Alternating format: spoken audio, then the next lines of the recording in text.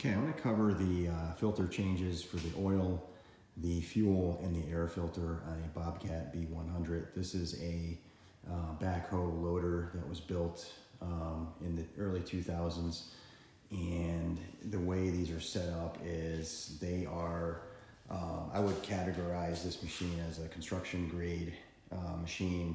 It's definitely construction grade, meaning it's heavy duty, right? There's a lot heavier bushings, pins, and the hydraulics, the rods. They're all sized a lot larger than what you would need on a machine like this. But the bottom line is that these machines are real easy to work on. They have Kubota diesels in them, which is a really nice motor. It's a 25 horsepower Kubota diesel motor, 3-cylinder, and it runs really smooth, and it has a digging depth of about 9 to 10 feet, and it's set up really heavy duty. Even the buckets on these are the style bucket that you would see on a much larger construction grade machine. It's got the quick attach buckets in the back. In the front, it's also got quick attach. It's got hydraulics in the back and hydraulics in the front. So these machines, you can run a lot of different things, and you can do a lot with them. And having all the extra hydraulic ports means that you can run a backhoe thumb in the back or an attachment in the back. It's all quick attach buckets, the way they attach on these. And also in the front, you can run grapples, you can run just about anything you want in the front of these. So super useful machine, extremely heavy duty, and also powered by a Kubota diesel, which is really good. So, but today I'm going to go through just the filter changes on these: oil, air filter, and the fuel filter. I want to point out the way I have this loader up in the air like this. I don't typically do this, and honestly, you don't want to do this unless you have the right protection on this from the factory. So this is the factory bar that usually sits right here on the side when you're not working on it. And this bar goes in over the rod on the cylinder and is actually locked into place the way you see it's wedged in, and it's wedged in. The only time you ever want to do this is when you have that factory bar or that protection in there. Never ever do this if you don't have that.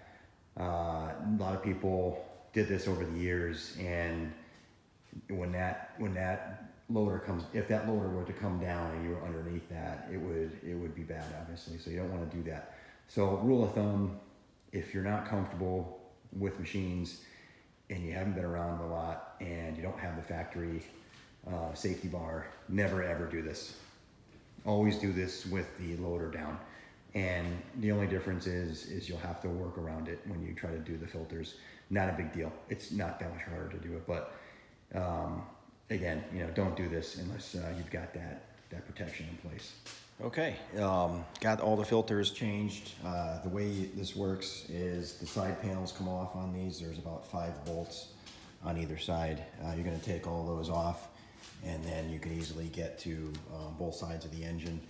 The oil filter, it's basically just spin it off, spin it on, drain the oil. And then I always like to put the hours on there that I changed it. That's the oil filter. And the fuel filter is a spin-on fuel filter as well. It's in there with the hours written on it. That's easily, you spin it off, you spin it on. And then the air filter is going to be, in here. You take this, this wing nut off, and the air filter comes right out.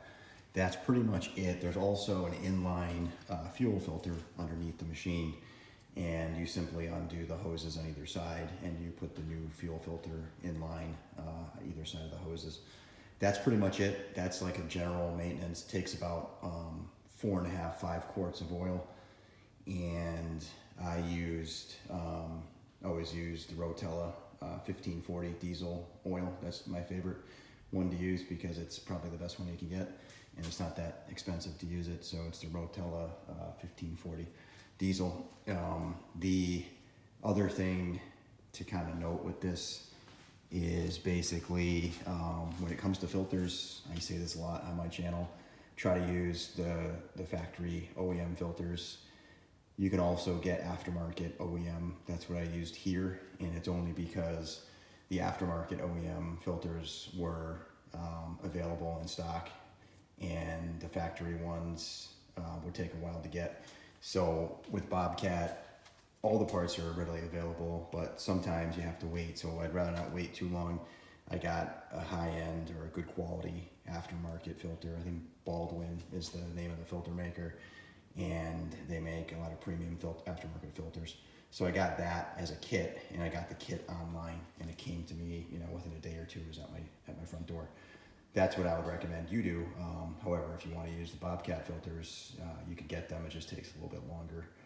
That's pretty much it for the basic maintenance on these. That covers engine oil and filter, fuel filters, and the air filter. One last thing I wanted to mention: when you do the fuel filter on these, it's a vertical filter. So before you spin the new filter on, you want to fill that with diesel fuel right to the top. If you don't do that, you won't start the machine. It'll be very hard to start, and you may not be able to start it because there's so much air in that filter. So again, take the new filter, fill it with diesel fuel like I did. I have a can here, just poured it in, and then when you put the filter on, it's full of fuel and it's much easier to start.